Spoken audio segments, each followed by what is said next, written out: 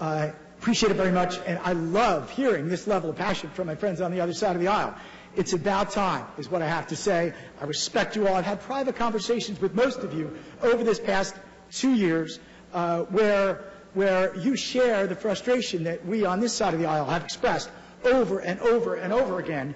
Yet, this body hasn't done really a damn thing to push back on this administration. I'm glad we're doing it today, and I thank you for it. Senator Madden, I love your words. It is a disaster what has happened to our constituents. But unemployment is just the tip of the iceberg of the horrific reality that our constituents have had to endure for at least 18 months longer than they should have in many of these categories.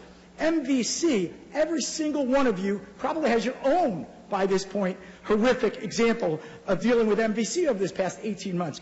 I think they're still closing places for deep cleaning, for Christ's sake, at this point. When we know this isn't transferred by people touching stuff. It's insanity.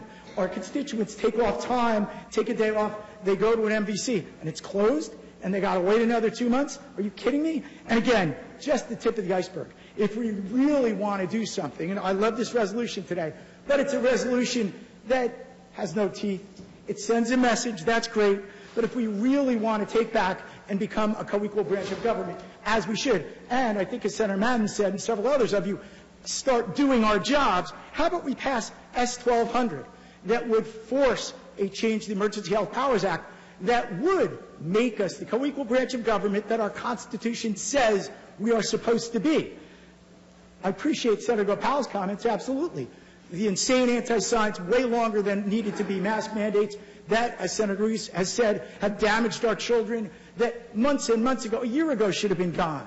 The slow roll-on reopening of our businesses, that every other state moved faster than we did.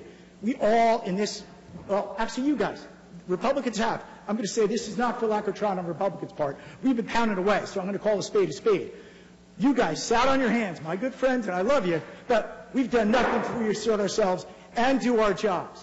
How about join your colleague, Senator Gopal, rest of you, God love you, join us in growing a spine. Let's move this and take back our role that we are obligated to have and do our jobs under the Constitution. Let's move S-1200 and then taunt the Assembly to itself grow a spine as well. Force this to happen, vote unanimously for it, and override the governor and do our jobs. Thank you.